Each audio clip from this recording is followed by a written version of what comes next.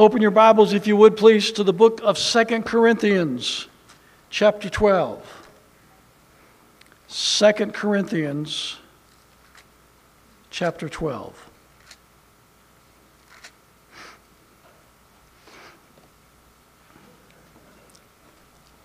I want to begin reading in verse 7 and read through verse 10. 2 Corinthians chapter 7. Check that. 2 Corinthians chapter 12, verses 7 through 10. And lest I should be exalted above measure through the abundance of the revelations, the holy books of the Bible, which the Holy Spirit inspired Paul to write.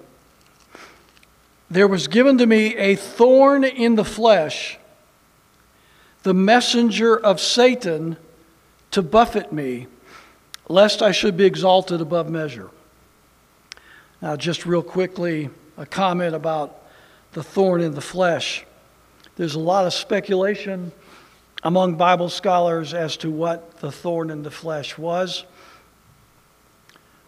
Some people suggest that it might have been his nearsightedness.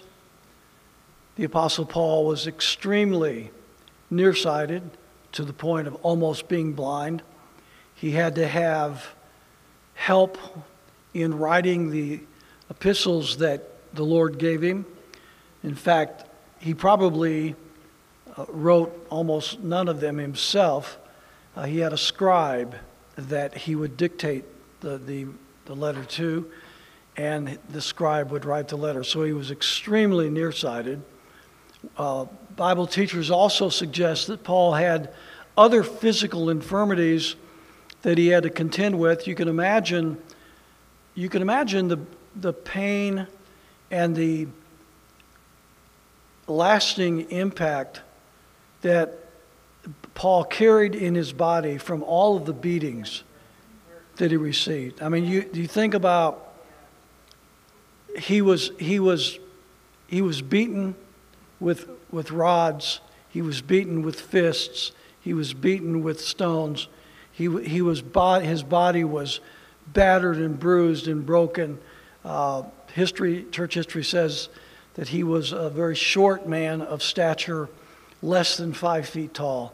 You can imagine the body of this man after all of the years of intense beating, and not to mention the nearsightedness and whatever other physical ailments he had to deal with. So many of the Bible teachers believe that the thorn in the flesh was this.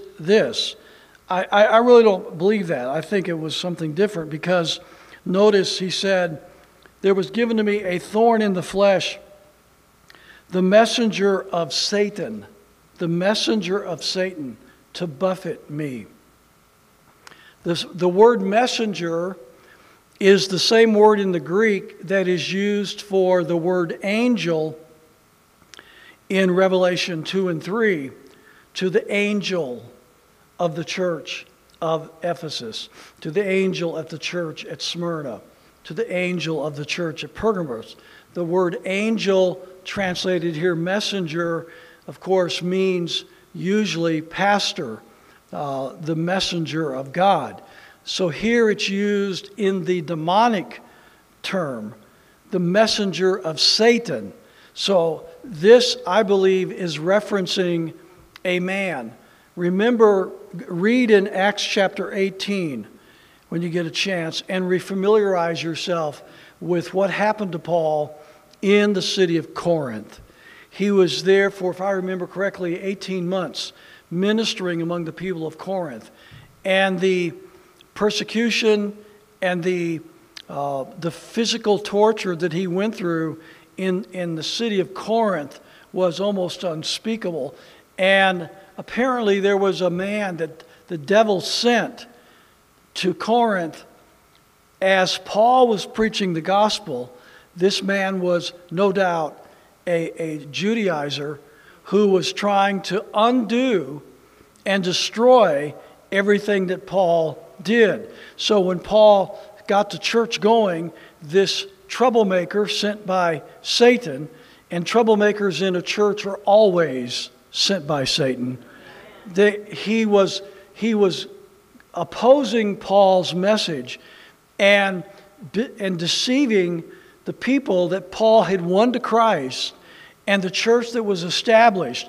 And some historians say that for a while, whoever this man was, he's not named, was so successful in his attacks against the Apostle Paul that he literally destroyed the church at Corinth for a short period of time.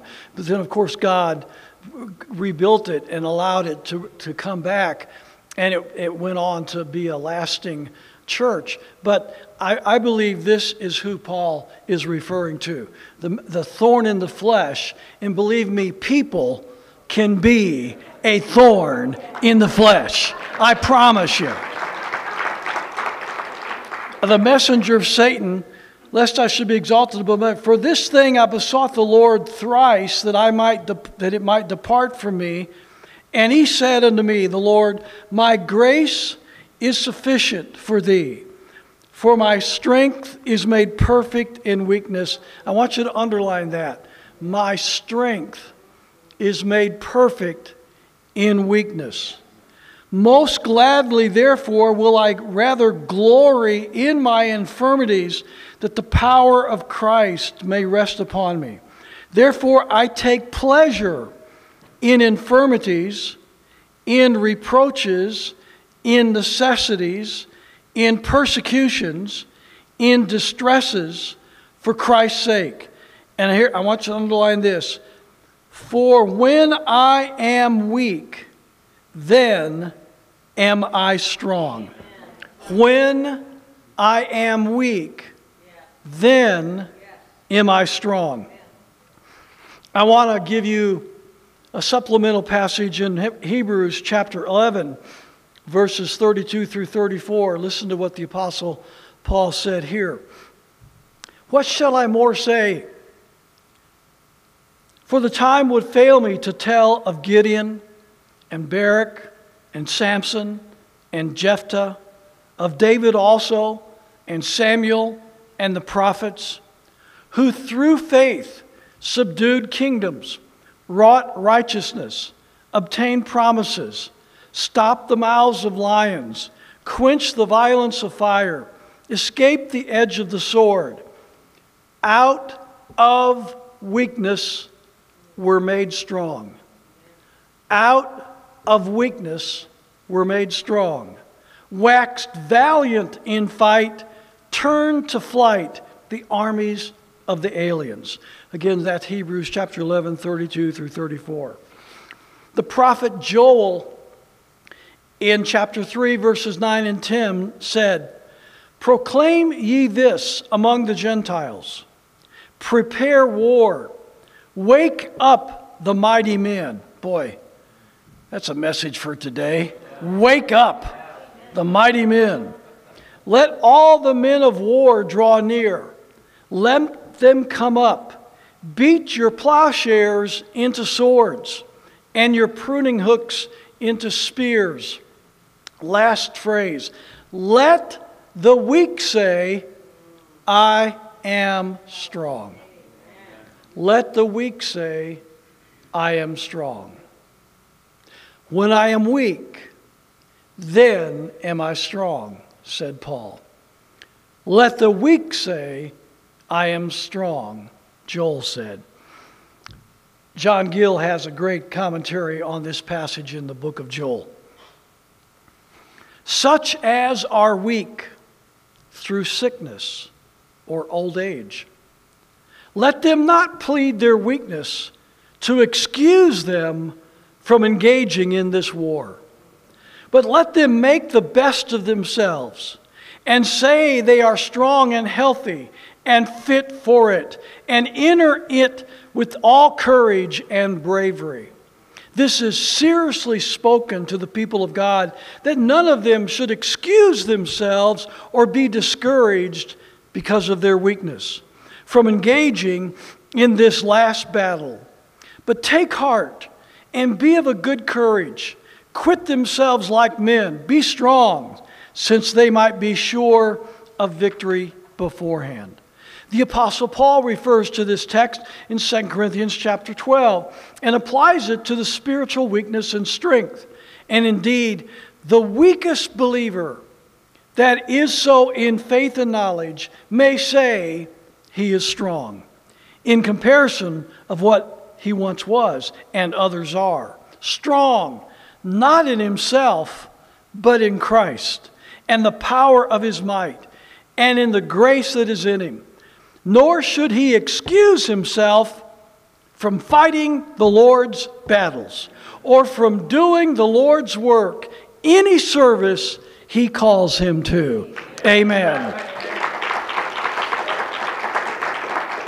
Stop making excuses for what you cannot do and start doing what God wants you to do. We can all find excuses to not do battle for God.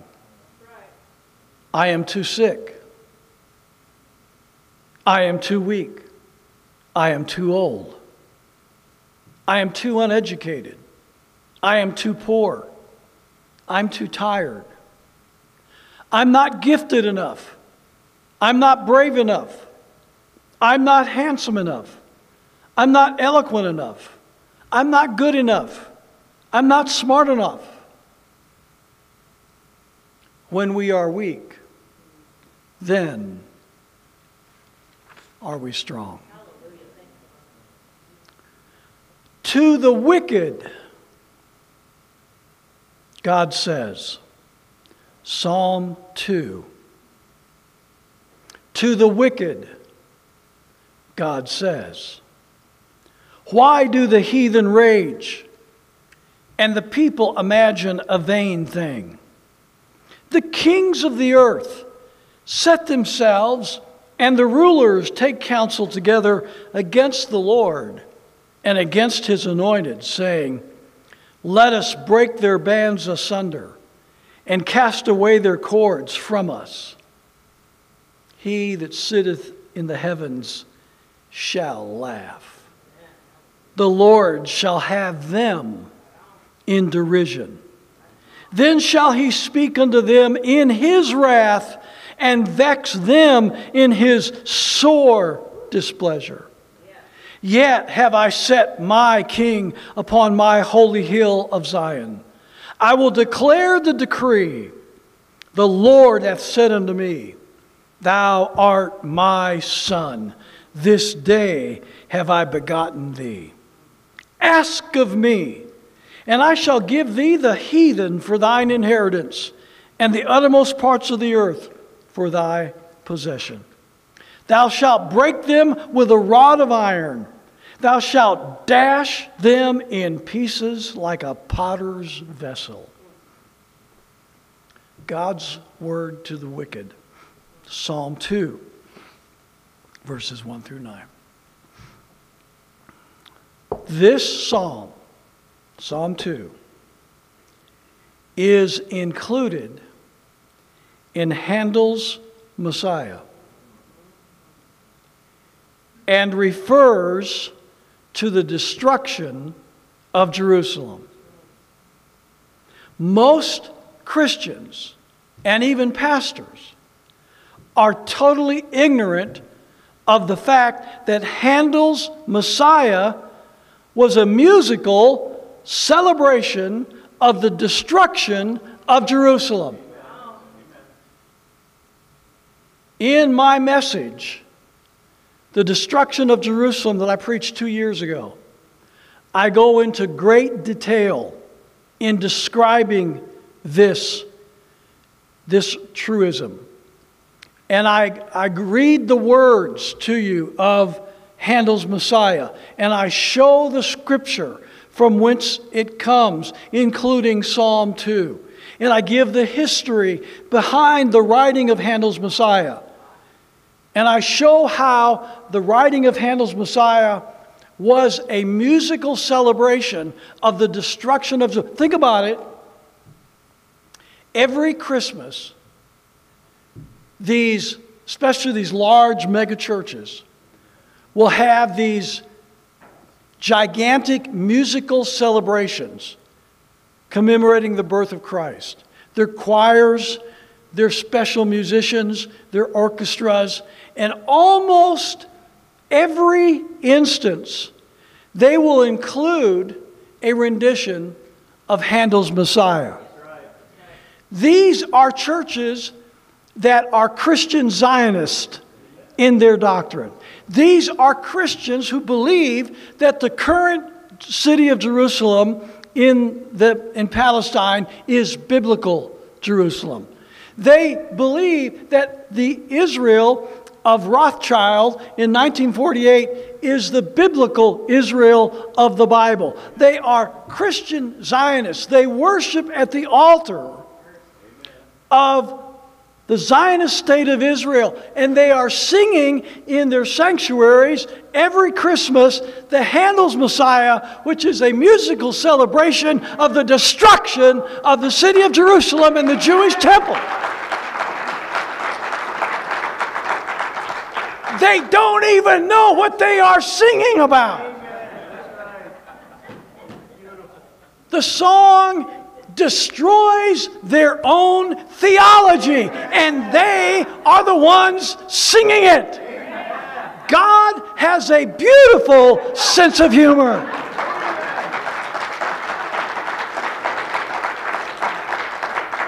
By the way, my sermon, The Destruction of Jerusalem, is also included in set number 2 of the Israel package.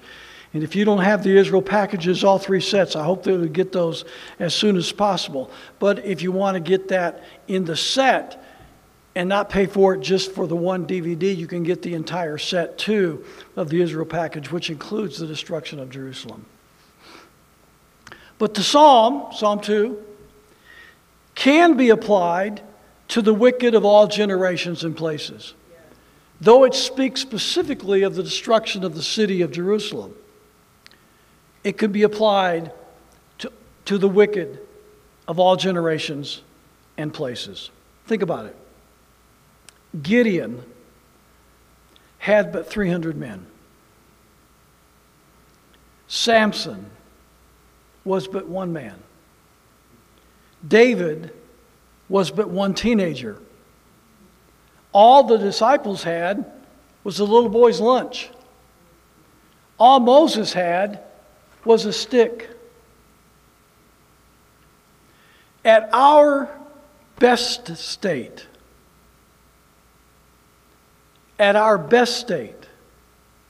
we are weak and sinful men and women. Every one of us. At our very best, we are weak and sinful people. The scripture acknowledges this. 2 Corinthians chapter 4, verse 7.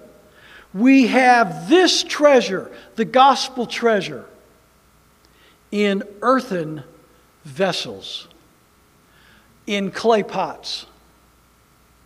Have you ever had or have you ever seen a clay pot? Drop it 6 inches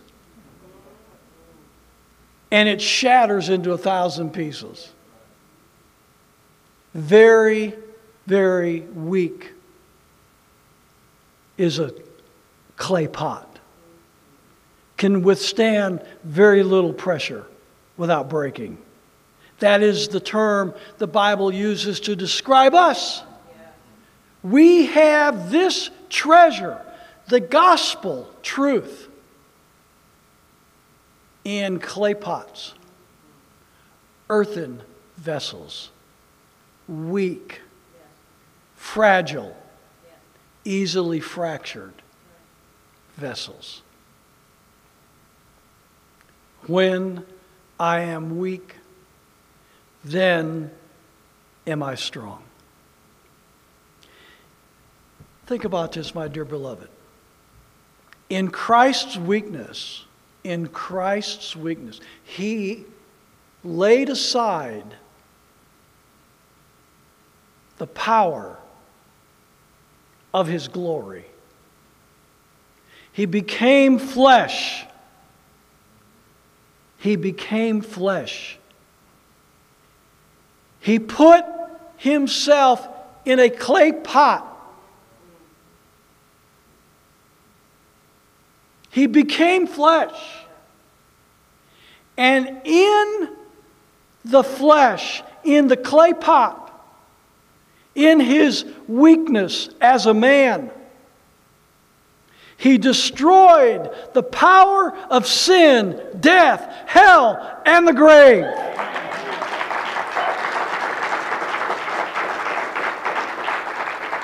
When He was at His weakest state, He totally destroyed the strongest forces of the enemy. In His weakness, He was strong. In His suffering, He covered our sins. In His death, He purchased our eternal salvation. That's why, truly, I marvel at people who call themselves Christians who think they can do something in addition to what Jesus did on the cross to obtain salvation. It blows my mind. Such could even be entertained.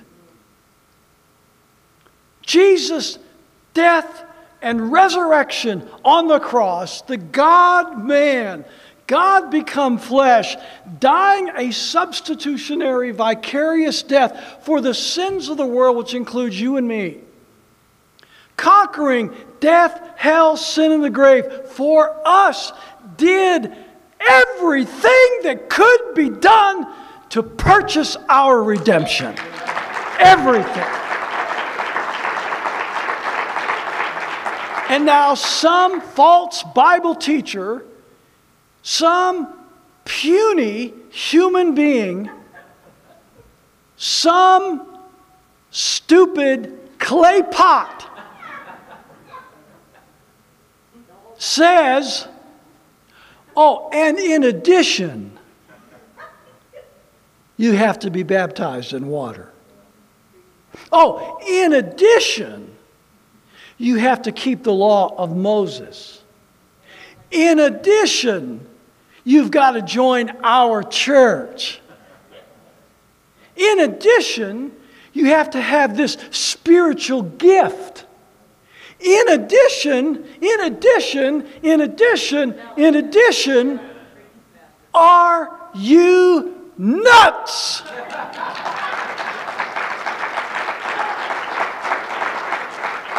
If Jesus' death and resurrection on the cross was not enough, death and resurrection from the dead was not enough to purchase our salvation, all the baptisms, all the speaking in tongues, all the laws of Moses put together are not going to be able to save your soul.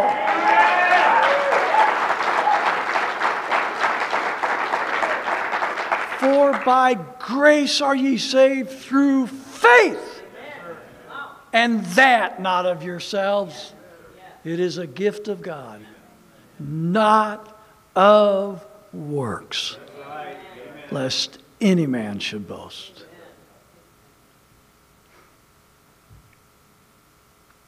Think about this. When Satan and his forces thought they had conquered Christ on the cross, they didn't know that what they had done was to seal their own destruction. The forces of hell, can you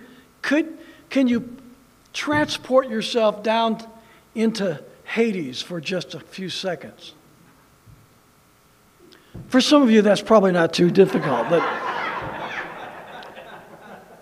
think of the rejoicing and the celebration that was going on when Jesus died on the cross.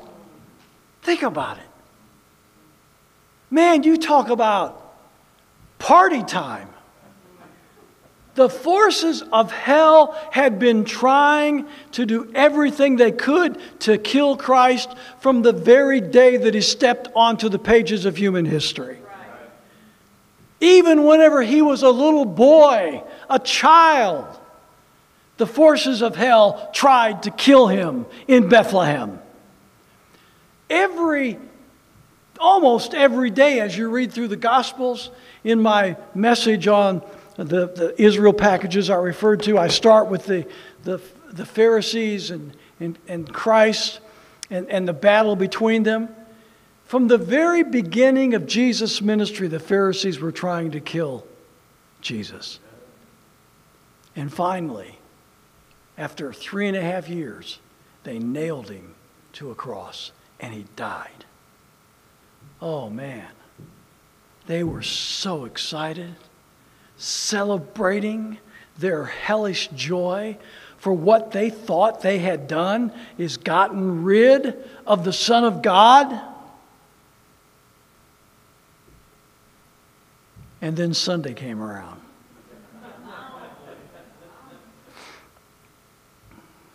And he rose from the dead.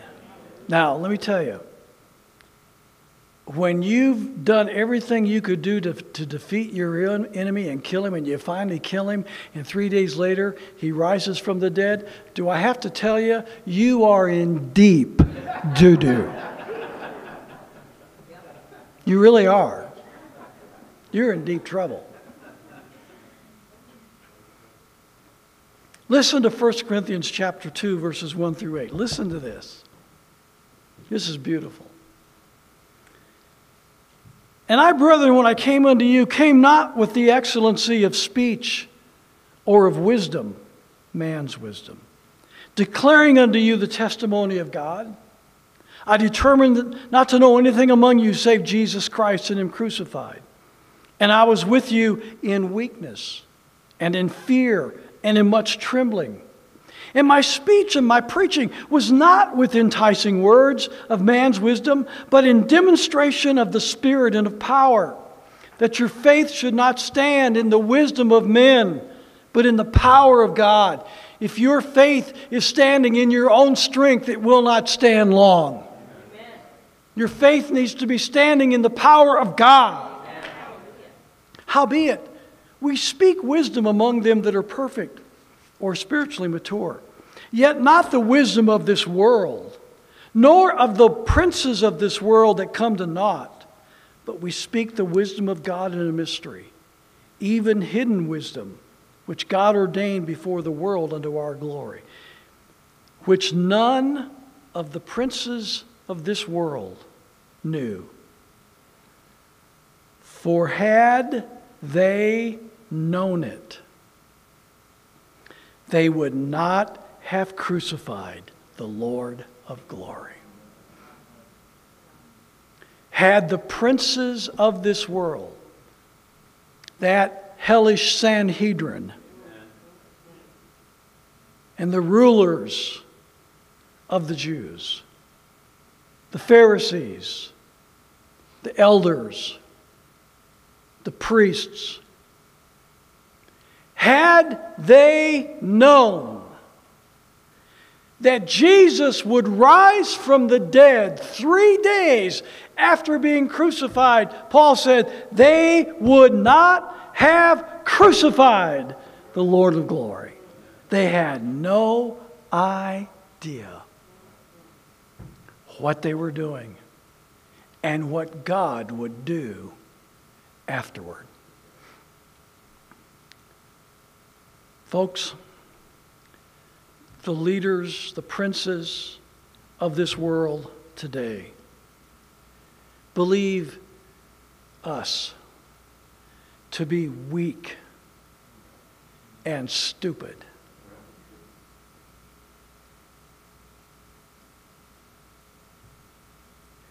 They take almost nothing we do seriously.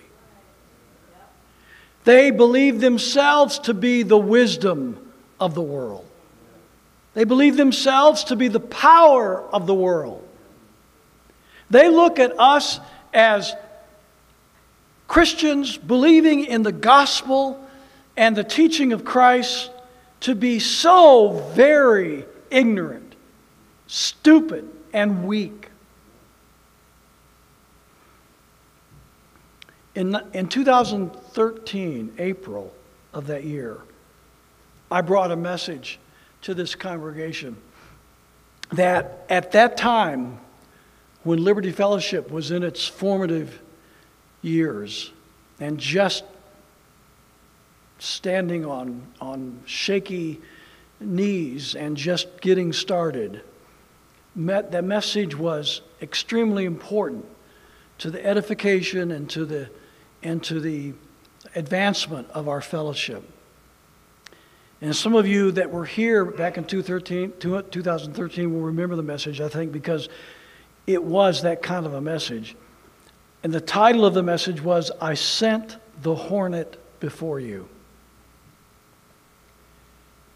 And in that message, I go back to the Old Testament story of the conquest of the Promised Land by the children of Israel under Moses and Joshua. And in Joshua chapter 24, verses 11 and 12, I'll just refresh your memory with these two verses. And ye went over Jordan and came unto Jericho. And the men of Jericho fought against you, the Amorites, the Perizzites, the Canaanites, the Hittites, and the Girgashites, the Hivites, and the Jebusites. And I, God speaking, delivered them into your hand. And I sent the hornet before you, which drave them out from before you, even the two kings of the Amorites, but not with thy sword, nor with thy bow. And I brought the message and I told the story on how before God's people were able to subdue the land and defeat the enemy, God sent supernatural swarms of hornets into the enemy camps. Unbelievable. Billions of hornets descending upon the enemy camps with such ferocity and such volume that the enemy became totally disoriented, unable to think and act clearly, driving them from among themselves, causing them to try and seek relief from the hornets that were incessant and would never let up. And in their confusion and in their disarray from the hornets which God sent ahead of the children of Israel, they were able to come behind them and destroy the enemy. And God reminded them, you didn't win those battles with your sword and with your bows. I sent the hornet before you. I gave you the victory.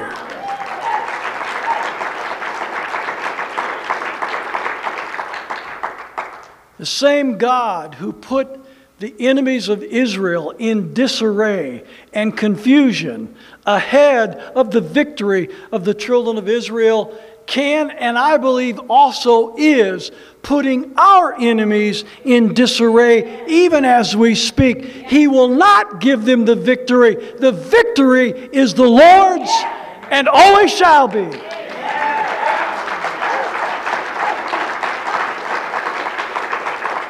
That's why there's no room for discouragement. There's no room for defeatism. And there's no room for relying on human wisdom and human might and human power. And these conservatives who think that they are going to figure all these things out and they're going to be the force for great good,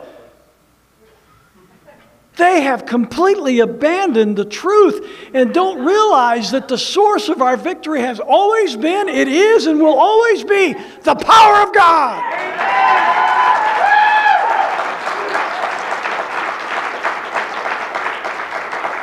If God wants to send hornets, He can send hornets. He can send whatever He wants into the camp of the enemy in order to confuse them and put them in disarray. We're coming up on our Independence Day, which this year is on Sunday.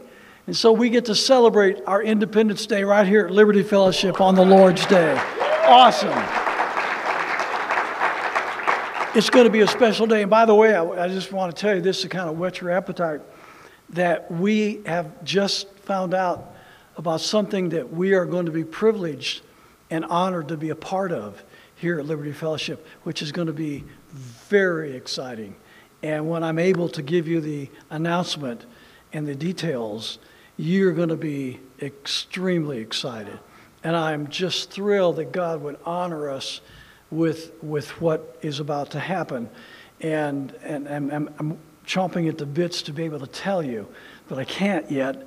Details are not made in full. I want to have everything in order before we tell everybody, but you're going to be excited. But Independence Day is coming up. So with that thought in mind, I want to go back into our history, and I want to illustrate in our own American history what I've been teaching you from the Word of God and the history of God's people.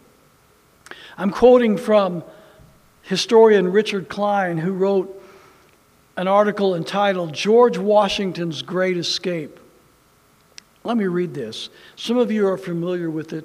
I'm sure many of you are not. Even as a young soldier in the French and Indian Wars, George Washington recognized the hand of God on him personally.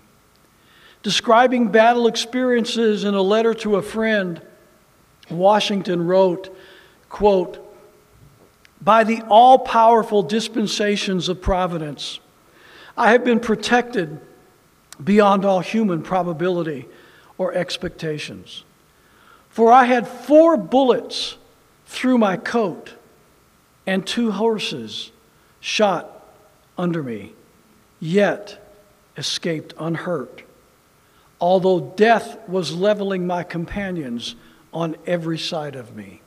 Close quote, George Washington. Deep personal faith in God led Washington to accept command of the Continental Army at the outbreak of the American Revolution in 1776. He knew that outcome of the war would affect not only the rebelling colonists, but unseen future generations as well. On July 2nd, 1776, General Washington stirred his troops with these words, quote, "The fate of unborn millions will now depend under God on the conduct and courage of this army. Our cruel and unrelenting enemy leaves us only the choice of brave resistance or the most abject submission. We have, therefore, to resolve to conquer or die." Close quote. The events of one extraordinary day, still quoting the historian, the events of one extraordinary day, just 1 month later, after Washington spoke those words, both confirmed Washington's faith and demonstrated the miraculous intervention of God in the course of America's destiny. Faced with the fact of America's declared independence, the British military command determined that the key to suppressing the rebellion lay in the domination of New York. Whichever army controlled access to the Hudson River controlled the lines of supply for the colonies north and south of this strategic zone.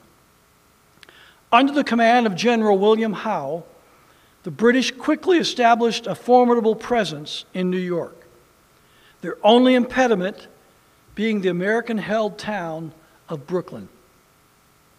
It was here on the western end of Long Island that General George Washington found himself nearly surrounded outnumbered more than 3-1 by a better trained, better equipped enemy. However, when circumstances seemed to spell defeat, a miraculous series of events began to unfold. Amazingly, the very capable and seasoned General Howe failed to capitalize on his obvious military advantage. Throughout the afternoon, the evening, and the following morning, Washington's forces tensed for an attack which never materialized. By the afternoon of August 28, northeast winds drove a chilling rain across the East River, preventing the British fleet from launching any offensive maneuver. Inspired by the delay, General Washington formulated a daring strategy of escape.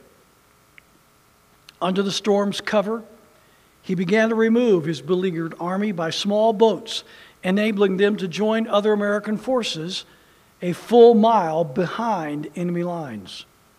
As night fell, the inclement weather dissipated, and still Washington's army continued its evacuation without detection. But as the morning sun dawned, the Americans calculated that at least 3 more hours were needed to transport the last of the 8,000 troops. What happened next is best described by one who was actually there. Major Ben Talmadge, a member of the Continental Army, wrote, quote, "At this time, a very dense fog began to rise, and it seemed to settle in a peculiar manner over both encampments. I recollect this providential occurrence perfectly well. So very dense was the atmosphere that I could scarcely discern a man at 6 yards distance. We tarried until the sun had risen, but fog remained as dense as ever. What the British discovered when the fog lifted was an empty and abandoned encampment. Washington's army had seemingly vanished, along with all their provisions, cannons, and even the horses. Instead of defeat, the Americans experienced a temporary setback and regrouped to fight on at a future successful day. General George Washington recognized God's hand on his life during the Revolutionary War when he said, quote, "I was but the humble agent of a favoring heaven, whose benign influence was so often manifested in our behalf, and to whom the praise of victory alone is due."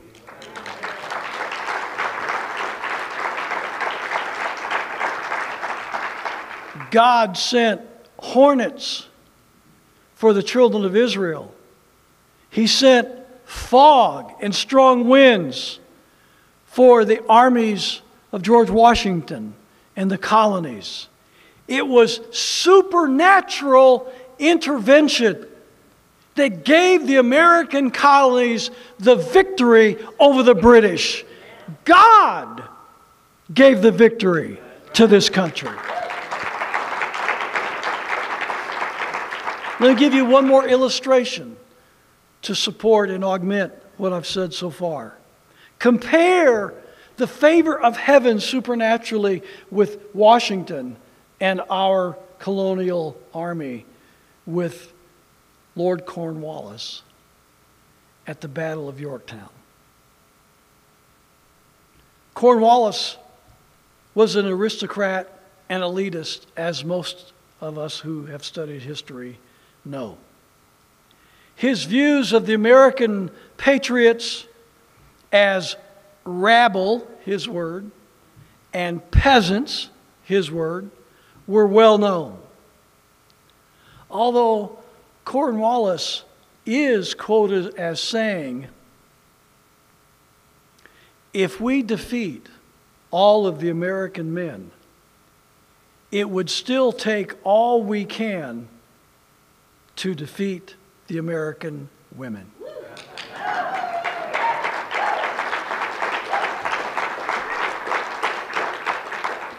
Cornwallis, though, could not have imagined a British defeat in America. Literally, he could not have imagined it. The British Army was the greatest, most powerful army in the world and had been for seemingly forever. They were undefeatable. They were an army of strength and power unmatched anywhere in the world. Cornwallis, in his greatest imagination, could never have imagined a British defeat in America. But as we know, he surrendered the British forces at the Battle of Yorktown in Virginia on October 19, 1781. But do you know how it happened? October 16, 1781, 3 days earlier. British troops are being bombarded and facing heavy casualties. Cornwallis realizes that General Clinton won't be there in time with reinforcements. He tries to leave by crossing the York River. But a freak storm makes the crossing impossible. So they returned to Yorktown. This type of storm has only happened a few times in history. But it happened the night that Cornwallis tried to retreat. Cornwallis wrote this, quote, "At this critical moment, the moment of his attempted escape, the weather, from being moderate and calm, changed to a most violent storm of wind and rain and drove the boats, some of which had troops on board, down the river. It was soon evident that the intended passage was impracticable. When the storm died down at about 2 a.m., the troops in Gloucester rode back to Yorktown. And as Tarleton wrote, thus expired the last hope of the British Army." Close quote.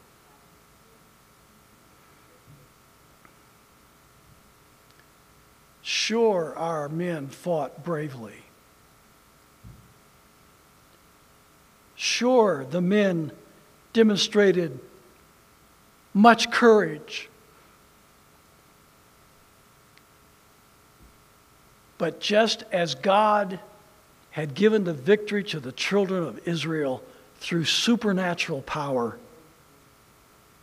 so God gave to the armies of America the victory over the British via supernatural forces.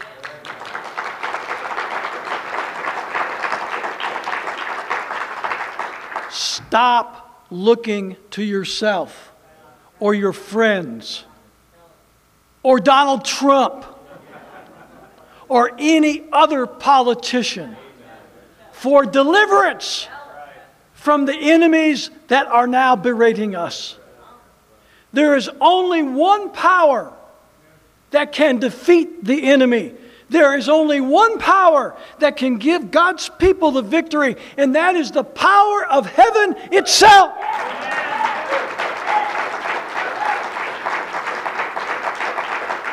So as we fight, we must remember that power. As we fight, we must trust that power. As we engage the enemy, we must trust that power and that power alone. My beloved brothers and sisters at Liberty Fellowship, when we are weak, then are we strong.